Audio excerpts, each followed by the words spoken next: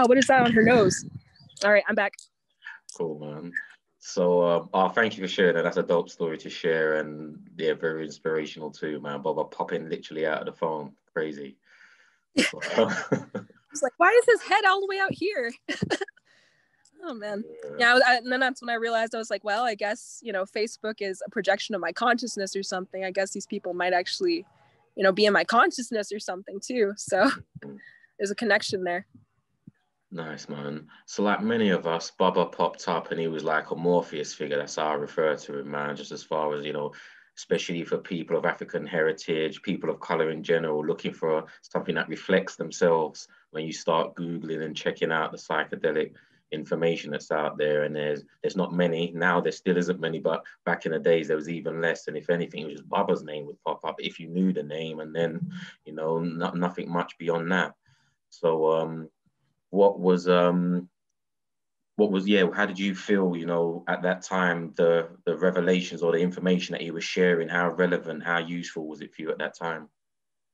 For me, I didn't feel like I really trusted his word at first. I challenged him a lot. I probably was really disrespectful at first.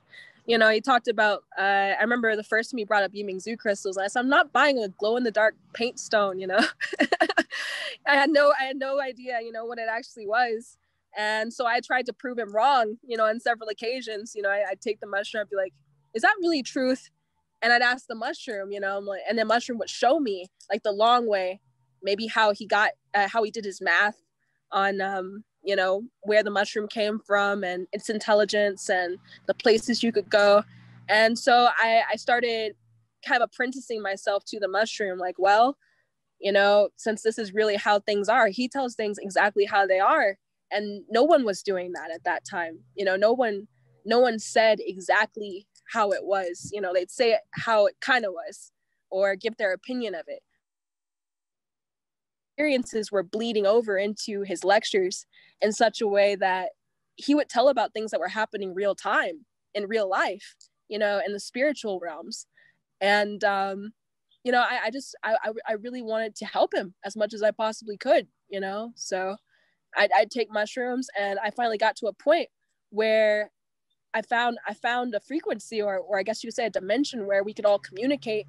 And sometimes I communicate things over there and then try to talk about it, on the phone. I call him up on the phone and be like, yeah, I just went in last weekend. So have you seen, the new AI or, have you, we just talk, and I do most of the talking, but, every now and then he'd say like 5 or 6 words. And then I go in on my next trip and try to figure out what he was talking about. Cause sometimes he seemed like he talked in riddles, like, man, I'm like, well, what does that mean? Well, say that was the thrice greatest. Okay, well, now I'm looking at the emerald tablets, so nice. Yeah, cool. So you presented at the Detroit Entheogenic Conference, or the Psychedelic Conference as it's known, a couple of times now, yeah, right? Yeah, twice. How did that happen? Obviously we know the connection, but was you presenting before? I was dragged kind of kicking and screaming. Not really. I didn't really want to, but I got to Food of the Gods. And, after that time I've been training, I figured out 15 grams, 16 grams, then do 20 grams. And, I was at a dinner table and Baba Mudu was there. And he said, well, you seem like you have a lot to say. Would you like to speak? I'm like, no one wants to hear me speak. And then he like says, oh, hey, Baba, can Acacea speak at the conference? And Baba was like, well, what are you going to talk about? And so that's how I started speaking. And I didn't know at that point. It took me, taking another trip to go and find out what I could talk about, because I really wanted to, share something that could help other people maybe navigate this thing, at the higher doses. And so I talked about the infraparticle realms, and charged words of power, because I really feel like the ancients, use that in their fighting technology, and a lot of stories were preserved in the hyperdimensional realms that were mouth to ear, and the mushroom is a storyteller, And I really enjoy the way the mushroom presents things. You know, they say, oh, it's just a hallucination. Well, if the mushroom can tell me, you know, what it was like firsthand at the writing of the Constitution, or firsthand what it was like to be in the shoes of a Yoruban warrior, you know, by using information on my own DNA to like share with me, you know, what my ancestors might have saw, you know, maybe a slave in the Oval Office, or maybe someone in Africa, you know, in the 1600s, you know, who was training. That's what I wanted to share with people is how words were used and how frequencies and information also contain a plasma or an intelligent, highly charged particle that has a lot of information in it, you know, and what we can do with that. So that's how that was the first thing I said I was going to talk about. Dope. So with that said, you know, Baba's well known for the so-called high dose experience. You've made reference to it a few times. I've checked you out, and I've also heard you make reference to it as the indigenous dose rather than the high dose.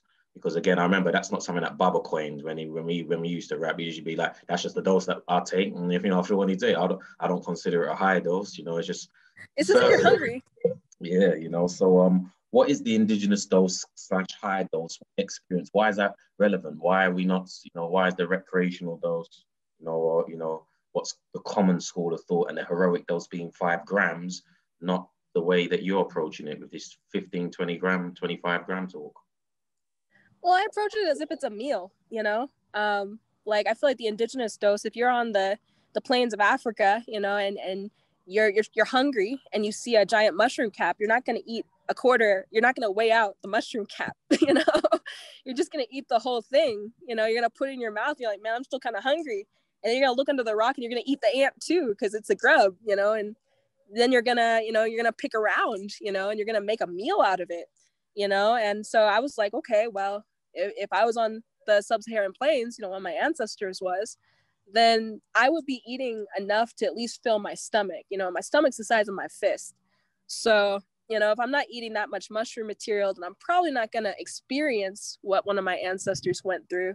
And that's really what I was going for, you know?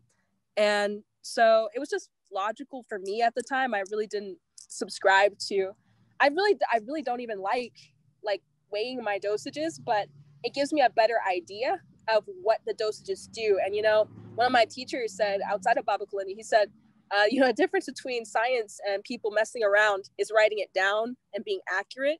So it's just a way for me to be more accurate about what the journey is like around those doses, I guess. But yeah, I still don't know what a high dose is either. Cool. So with that said, I'm aware that you're a practitioner of other sacred plant medicines and that you work with. But in fact, before we get there, because we brought up on the plains of Africa, let's just go there, because once again, Africa and psychedelics don't go hand in hand when you go out into the community. You know, this is something that Baba put out there, me and many others support. So before we move forward into some other medicines that you may be working with, just give us some insight into your knowledge, what you're privy to about Africa and psychedelics.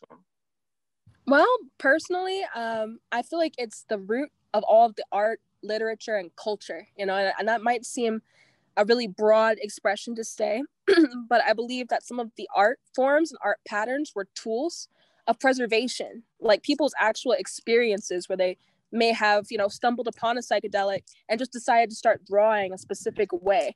And you'll notice, like, even with something like kente cloth, it's an artwork, but it's also a weapon and an object of power. So like the higher people, and I guess you could say the priesthood or the kings, you know, they would want people who are like the herbalists to take probably the entheogen so they could charge up their objects of power. Like in Black Panther, you know how they have the shields, the shields that they were using, where they had the rhinoceroses, you know, on the plains. You know, one of my grandparents, you know, extended family, not in my nuclear family. He passed on, and I was on 15 grams of mushrooms, and he came and he taught me the long way how our lineage would actually braid prayers into each strand of the kente cloth. There'd be like 42 strands of silk, and for a king to wear the kente cloth, you know, you had to put protection words of power into the actual threads to charge it up, so that when, you know, the finished product was made, it wouldn't just exist here. It would exist in the spiritual realms where the ancestors can see, so that they could also see and recognize him as king. So there's just technologies that I see in Africa that come out of the mushroom, but they're not called technologies. We don't think about it in our minds. We're like, okay, well, the food's delicious, you know, the clothing's beautiful, the people are beautiful. And that's all very true. But I see the infrastructure of the society, you know, especially the great kings who had palaces, the different designs of the palaces, the societies, the Panther Society, for one, it's coming from the mushroom. Because when you take the mushroom and you shapeshift into a panther, you have all of the warrior capabilities, you know, that the king would have. So there's societies of warriors who would take entheogens, transform into something different, connect with the animal spirit that they killed. You know, they say young men in the bush, you know, will drink the Acacia nilotica soup, right? And run out into the bush and kill a lion. Well, they don't tell the part where they have to resurrect the spirit of the lion in order to use its pelt, you know, and the actual fighting power of the lion resides within the young warrior. And that's part of the rite of passage of manhood, is that he has to also be able to become the lion in battle. So, you know, that's part of my research, is finding the missing pieces, you know, in certain things. But I would say, other than just the art and the warfare, creating reality, like the Bwiti and iboga for me has actually been a huge area of study, because Bwiti, they say that iboga taught them Bwiti. They're not Bwiti people, you know.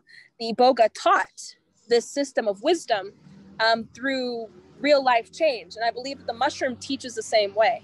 I feel like, you know, the ancestors and people who live in certain areas of Africa, especially cattle herding tribes like the Fulani people, they express what the mushroom teaches through all areas of society, through kindness, through generosity, through moral standing, omoluwabe, you know, the system of being like a child of the chief, you know, a state of being that goes along with the mushroom, that I think is embedded in African history and African culture.